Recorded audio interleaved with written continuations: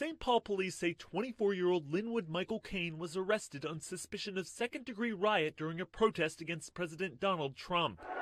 The son of former vice presidential candidate U.S. Senator Tim Kaine, he was among 5 people arrested after reports of fireworks being used inside the Capitol. The younger Kaine was participating in a counter-protest meant to disrupt a March for Trump rally on Saturday. He was released on Tuesday. It's not known if charges were laid.